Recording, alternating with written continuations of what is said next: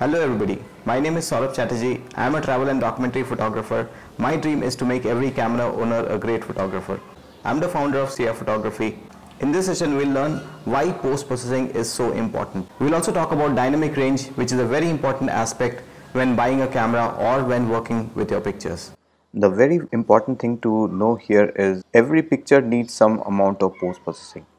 Now, if you are shooting in a controlled environment, you can minimize the amount of editing. So we have to try to get it right in the camera as far as possible.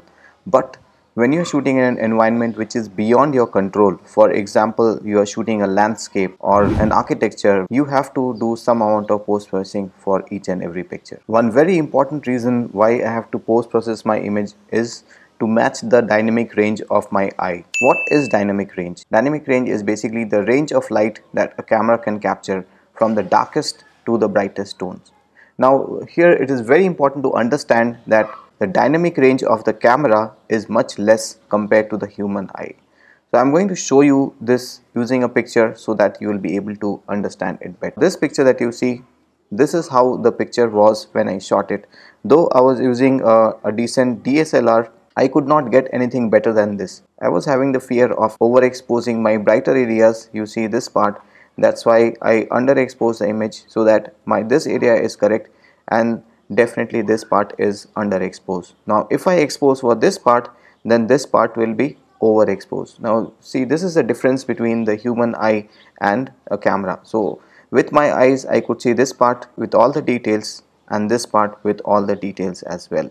Now a software like Lightroom or Photoshop will help you get back all the details. Now you see, this is, I just did this very basic settings and you see this is what we have now. So you can see the before and the after. Now this is impossible to get it right in the camera in one shot. So that's the reason I have to post process my images. The second is to match the output to your visualization. Here is another example of the dynamic range. This is how the picture was when I shot it. Now I remember it was very beautiful that time. So the sky was very dramatically glowing. It was actually raining and then it stopped and the sun suddenly came out and I got this picture. It was such a wonderful scene which I could not capture with my camera. This is what I got. I was shooting in the raw file format, so I thought I will be able to recover a lot of the details close to what my eyes could see. After adjusting these things, I did the highlight, shadows, exposure, and after these adjustments, this is how I got the picture. Now this is very close to what I remember I could see with my eyes. It was absolutely golden and I could see these people, but you see, without post processing, this is how it looks.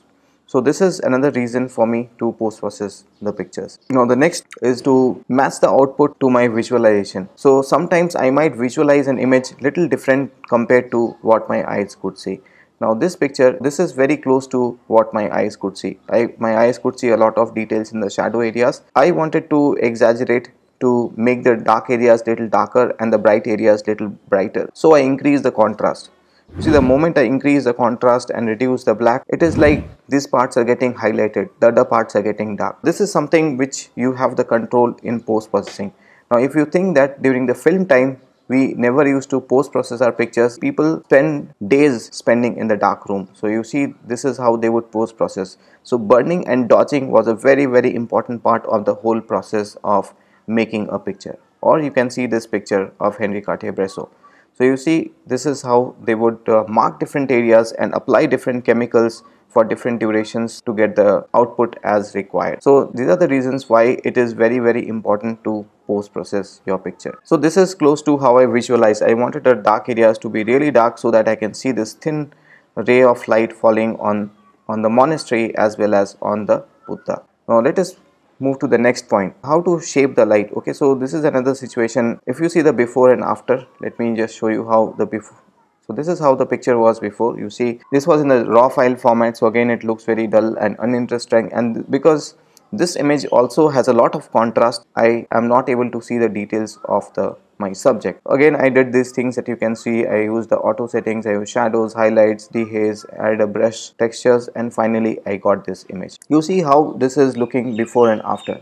So I'm sure this is enough to convince you that every picture needs some amount of post processing, and it's a skill that you have to learn. You can learn from YouTube, or you can also do my classes. I do a class in Lightroom which will help you understand all the different features in detail so that you can make the best out of your pictures. Thank you so much for joining me for this tutorial. I'm sure you will learn something and apply it in your pictures. Thank you so much for joining me for this session.